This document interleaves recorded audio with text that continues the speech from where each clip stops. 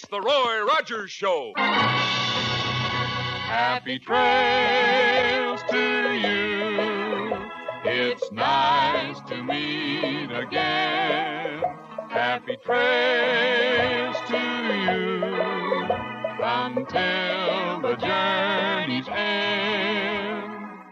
Post Sugar Crisp, the cereal treat that's fun to eat, brings you the Roy Rogers Show. Transcribed on the R Bar Ranch with Pat Brady and the Queen of the West, Dale Evans. Happy trails to you. Time to ride again. And here he is, in person, the king of the cowboys, Roy Rogers.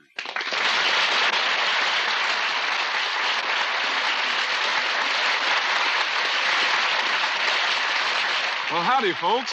Here's my good word for today. It's about a honey of a new cereal, Post Sugar Crisp. And it's my hunch you'll like it just as much as we do out here at the R Bar Ranch. You see, Post Sugar Crisp is just downright good eating. And it's good so many different ways. Try it real soon, won't you? Now, let's see about our story for today.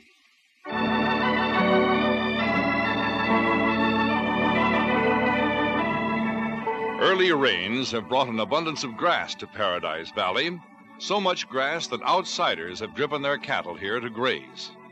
These men, away from their home ranches, surrounded by strangers, have worked out laws of their own, hard, strict laws, but to them a very real way of administering justice. Among these cowboys is an older man, Lee Fox, and his younger sidekick, Lynn Dean. You'll have to do this for me, Lee. Don't forget, Dad was your partner. You promised to look after me. You promised, Lee. And I've tried. For almost 20 years I've tried. I want you to change clothes with me. Change clothes? Outfits, horses, everything. You take mine, I'll take yours. Oh, I see. Then the man who has the job will follow the wrong one. I'll have a chance to live. It's the only way, Lee. They'll follow you instead of me. Yeah? Oh, don't worry about yourself, Lee. Everything will be all right. They'll make sure before they do any shooting. They'll see it's you before they pull the trigger. The older man rides all day. At dusk, hungry, dirty, tired, he turns into the lane leading to a ranch house, the R Bar Ranch. He knocks at the door.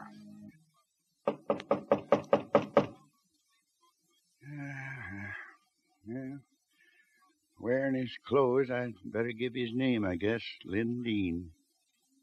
Lynn Dean. Well, howdy there. Oh, howdy. You're Roy Rogers, ain't you? I sure am. Come on in. My name is Lynn Dean. I rode from Thompson's Range today, and You must be getting pretty tired then, and hungry, too.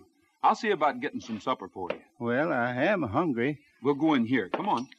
But more than anything else, I want a place where I can rest for a few minutes and feel safe. We'll rustle you up some grub in no time. Dale, this is Mr. Lynn Dean, ma'am. Glad to know you, Mr. Dean. Oh, just a cowboy. Sit down. Make yourself at home. Now. Don't go to a lot of trouble. Don't feel you have to interrupt whatever you're doing to talk. I've spent my life on the range, so my own thoughts is company enough. Right now, especially. And make yourself at home. Say, Dale, the cook went into town tonight, so I'm afraid I'll need help in the kitchen. Want to give me a hand?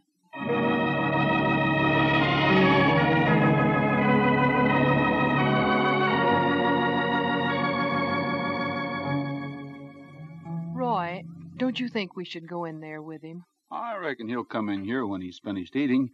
He's as much as told us he'd rather be alone. Yeah, I know he did, but he seems so downcast. Yeah. Well, we won't let him leave without trying to help him. Howdy there, Roy. Well, howdy, Pat. Hi, Pat. Hey, wait a minute. What's all that stuff?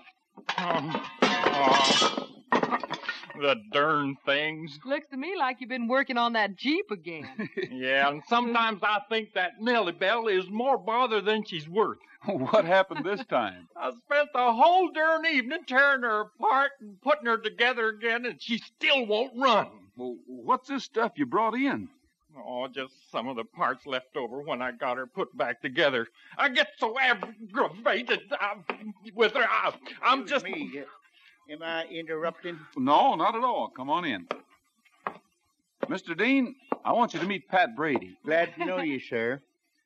You folks have been more than kind, and You're not leaving already. Well, I should say not. You've ridden enough for one day. Spend the night here. I'd like to talk to you in the morning anyway. We need a good hand on the ranch and one who's had a lot of experience. Well, thank you, no. When a man's got a journey to take, he'd best get at it. Well, you're the boss. We'll walk out with you. Thank you.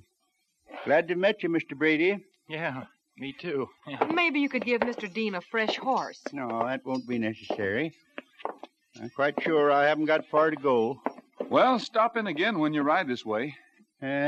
You folks will never know how much good being here for this hour did to me. Give me a chance to sum things up and make a decision.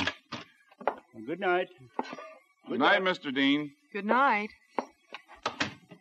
He's got big troubles, Roy. I know he has, but he didn't seem to want any help. Before I go back to the cafe, I'd better have another word with Pat. That shot came from right outside. Hurry! It may be Mr. Dean. Not another soul out here. Nobody. How bad is he hurt, Roy? Pat, bring me a flashlight, quick. What do you think? Well, there seems to be a pulse. You better get hold of the doc and the sheriff. I'll see what I can do for Mr. Dean.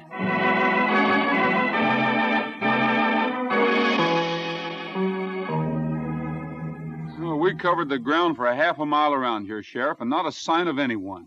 Odd. Mighty odd. Well, even Bullet didn't find anything. Roy, Yes, Dale? the doctor says he has a chance of pulling through, but we're not to count on it. Has he been conscious at all? No. And when he does regain consciousness, if he does, the doctor says he has to have absolute quiet for days, maybe even weeks. We won't be able to talk to him.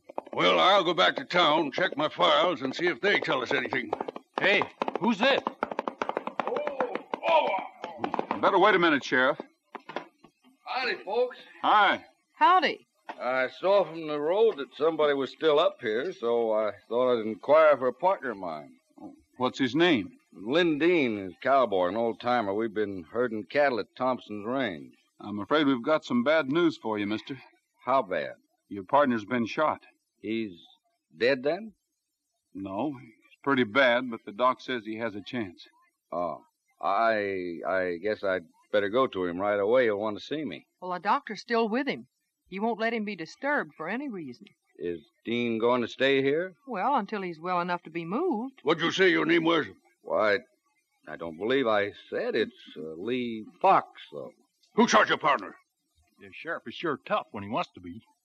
Some of the riders in our outfit have it in for Dean. I don't know why, but they have. Sheriff, we'll ride on up to Thompson's Range. Tonight? Right now. You check your files, see what you can find out. Fox, you better go with us so we'll have somebody who knows the men up there. Well, What's the matter? Don't you want to go? Sure. The only thing is I think I should stay where I can be near Lynn. The doctor won't even let you in to see him. Don't you want to get the men who tried to kill your partner? Are you afraid? Oh, sure. I'm not afraid. I just want to be near my partner. Really, I'm not afraid. Well, how do you like that? All right. Sheriff, we'll get this fellow a room at Dale's hotel. He can do as he likes.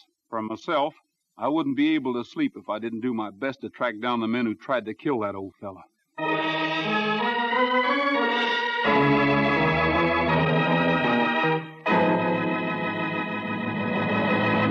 You know, Roy loves animals. And here are three of his animal friends that everyone loves. The 3 Sugar Crisp Bears from the front of the Post Sugar Crisp package. Hello there. Got a word for the folks? We've got 3 words. Try Sugar Crisp. Wise words. Sugar Crisp is the cereal treat that's fun to eat. It's made of nourishing puffed wheat and candy-coated with sugar and honey. And you'll love it 3 different ways, like the little bears say. As a cereal, Sugar Crisp is dandy. It's just sweet enough. You don't need sugar. Just pour on milk or cream. And for snacks, Sugar Crisp is so handy. Any time of the day or night. right again. And you can eat Sugar Crisp just like candy, right out of the box. We love it. everybody loves Sugar Crisp. It's a delicious cereal treat any way you eat it. So, Mother, when you're buying a cereal, remember what the 3 Sugar Crisp Bears say. As a cereal, it's dandy. For snacks, it's so handy. Or eat it like candy. Post Sugar Crisp. You'll find genuine Post Sugar Crisp only in the red, white, and blue package with the 3 bears on front. Buy Sugar Crisp tomorrow.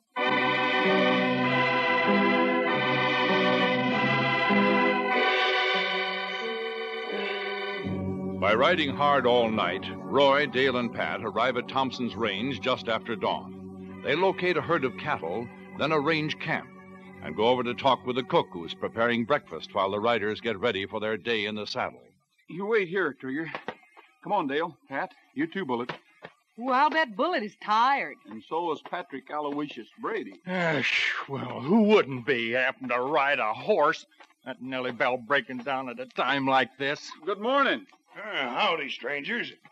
You're welcome to eat as long as you help fill the wood box. There's the axes. We may take you up on that. Plenty of time to chop before breakfast's ready. No stick more'n 16 inches long. The lady can wash dishes. I'd rather chop wood if it's all the same to you. Say, do you happen to know a man by the name of Lindeen? I've heard the name. He work for this outfit? Maybe. Well, does he or not? Partner, a cook's a busy man. If you'd like to be useful, there's a spring 20 rods that away. And here's a water bucket. But if you'd rather go on gabbing, talk to them fellas. Roy looks behind him. 3 men have come up. Cowboys, hardened by weather, by the sun and wind and rain. They stand grimly silent, their hands at their sides.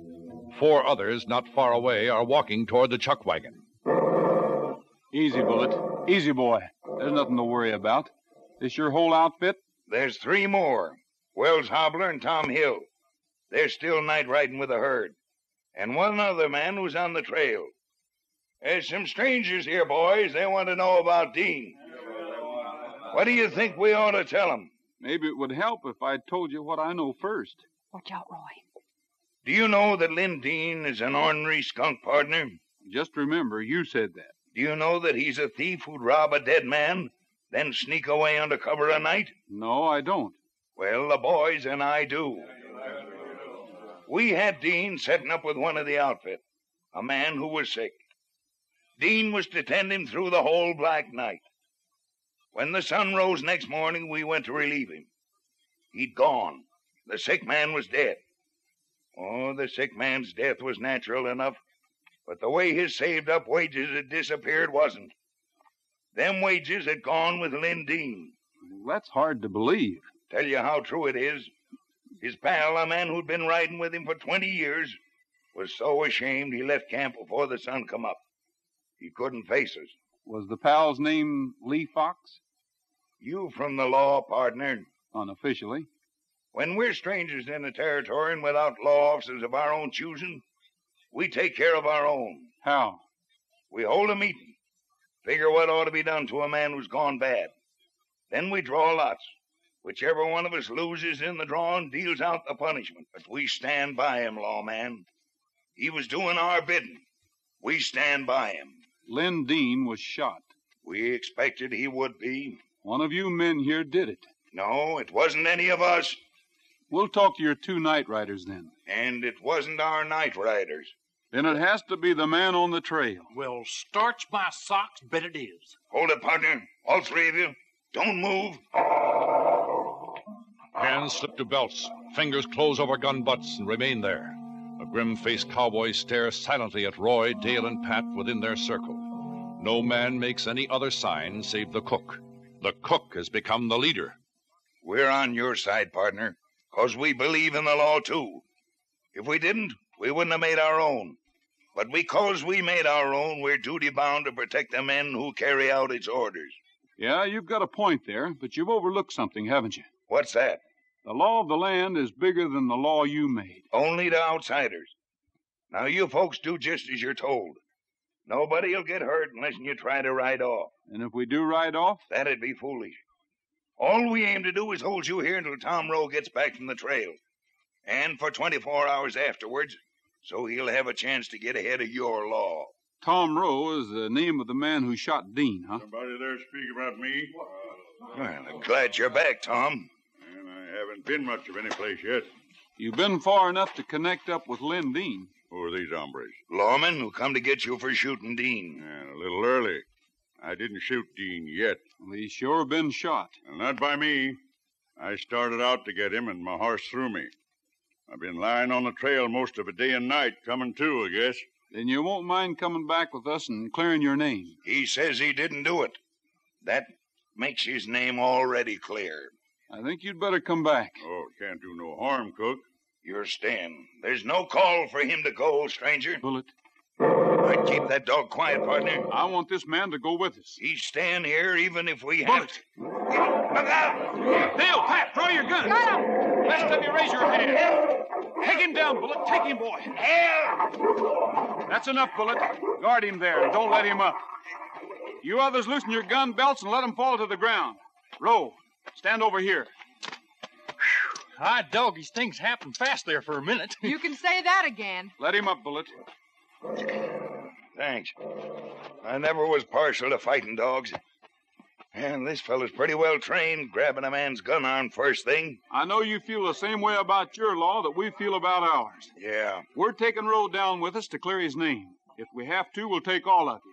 But there's no need of that if you give us your word not to interfere. Well, it can't hurt for me to go. I didn't shoot anybody. How about it, Cook? You believe in the fairness of the law, and so do we. We'll take your word. Okay, we'll give it. How about a little chow before you go? The wood box needs filling, though.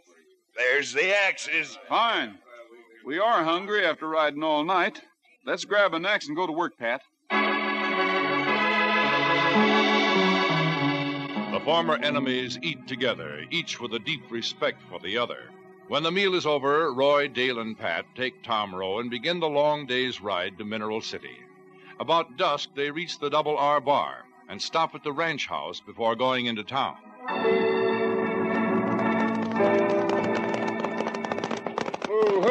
Easy, Buttermilk. We'll feel a lot better if we wash up before going into town. Yeah, and see how Lynn Dean feels. Yeah, after riding a horse all day, it's easy to see why folks prefer autos. Wow. You come with us, Tom. That you, Roy? Sheriff, what are you doing here? I've had my troubles, Roy. Yeah, I bet she's been taking a nap. Doc almost got killed. Doc? How could that be? The man who's after Lynn Dean made another try at him. Almost got Doc. Doc sent for me. Then no more than an hour ago, there was another try. I took after him, but lost the trail. Oh, it looks as though the killer means business. Yeah, but I guess that about clears your name, Tom. We brought this man in, Sheriff. There was some question about whether or not he did the shooting. But that's out now. Well, I'd like my name to be still more clear. Take me in and let Dean have a look at me. He's still unconscious, isn't he, Sheriff? About halfway. Well, let's go in. It can't hurt any if we're quiet. Yeah, give me a certain amount of pleasure to see him get what's coming to him. You know Dean better than I do, but I can't feel that way about it. Neither can I. Well, there he is. Him?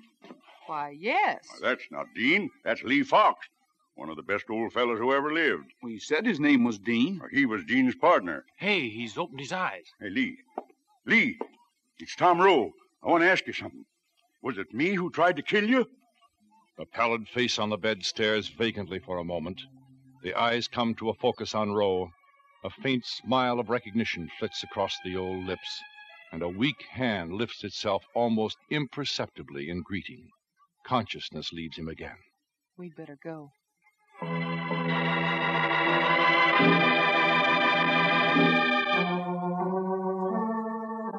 Those clothes and that outfit in the other room, where'd they come from? Well, they're his. He had 'em when he dropped in for supper. But they're not his. They belong to Dean. How could that be? And I don't know. They were partners. The old fellow practically raised Dean. Looked after him like he was a son. Every time Dean got into trouble, the old man just about cracked up. Did the old man know about this latest trouble? Well, I imagine so. Sure he did. Say, could they have changed places so Dean could get away? Dale, that's it. Pat, get Bullet. Let's try to put him on that young fellow's trail. They switched clothes and outfits so Dean would have a chance to get away.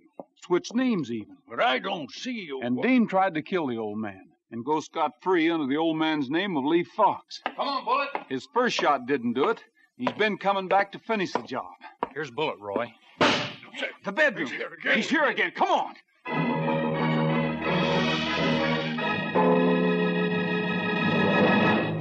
We'll be with Roy in a second. First, listen to this cheery melody. We're the Sugar Crisp Bears, and we want you to meet the grandest treat you ever did eat. Post Sugar Crisp. As a cereal, it's dandy. For snacks, it's so handy. Or eat it like candy. Post Sugar Crisp. Yes, Sugar Crisp is a honey of a new cereal. And the 3 Sugar Crisp Bears are right. It's wonderful 3 different ways. As a cereal, it's already pre-sweetened. You won't need sugar, just milk or cream. And Sugar Crisp is the perfect between-meal snack. Or eat it like candy right out of the box. Made of nourishing puffed wheat, it has a candy coating of energy-rich sugar and honey. That's why Sugar Crisp is so good. Buy Post Sugar Crisp in the red, white, and blue package with the 3 bears on it tomorrow.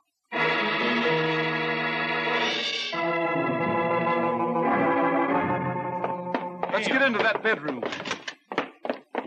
The window's broken, Roy. Shot through the window. There. Look down the lane towards the road. That's the man, Roy, and he's heading for the road. Come on, Bullet. Let's get Trigger. You others stay here and take care of the old man.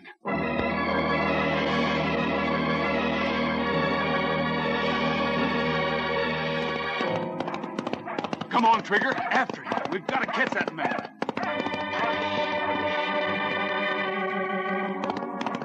Up there, Trigger. Get in there, boy.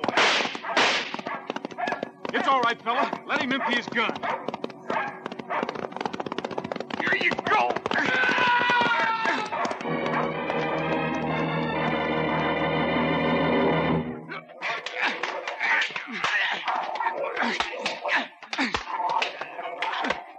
Yeah, that'll quiet you for a while.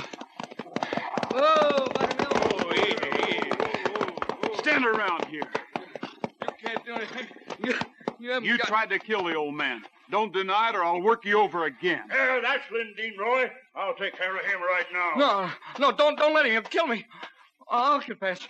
I did shoot Lee Fox. I'll gun him down if it's the last thing I ever do. Oh, no, you don't, Tom. This is our law here. We're minding it. Take over, Sheriff. We'll help you. But this hombre's going to get everything the law can give him.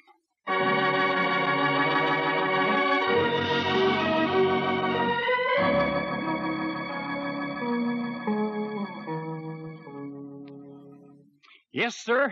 You know, I had a really big idea, and it worked out fine. Nellie Bell has a sister. Whoa, now. Take it easy. Sister?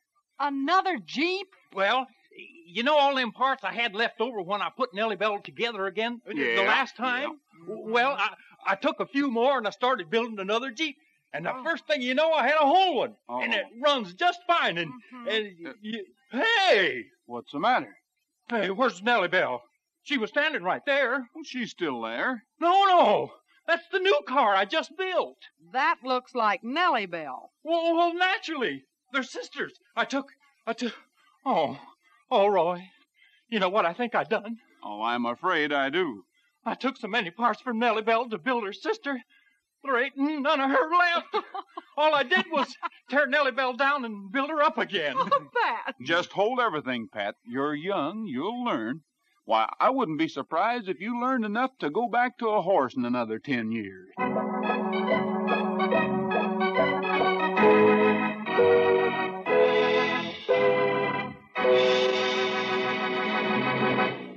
The right to vote for the candidate of your choice is one of the most precious rights of our democracy. But too many of us forget that it is also a duty. Remember, your vote is your guarantee of freedom. Be sure you vote on November 4th. That's all for now, folks. This is Roy Rogers saying to all of you from all of us, goodbye, good luck, and may the good Lord take a liking to you. See you next week. Happy trails to you